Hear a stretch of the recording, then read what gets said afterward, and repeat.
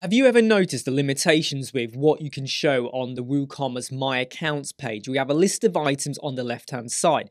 What if you want to add in another button that takes them to somewhere else in your website? Maybe you have like a special page that you can't access until you've logged in. Really easy to do that with a code snippet. 3 big reasons why you should use CodeSnippet. It's free, saves you having to use child theme, it protects you and allows you to roll back if there's ever any issues. Getting the plugin is super easy. Go over to WordPress, add new plugin, type in CodeSnippets, and you can't miss it. Go and install and activate it. Once you're back in WordPress, go to Snippets, add new and give it a title. Then go over to CodeSnippets Cloud and the link is in the video description. Copy the code, paste that in.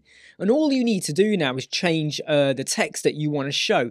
So here we're going to use the word want list, and we've got the word want list there as well. And you'll notice down here again the endpoint, and then we have the URL.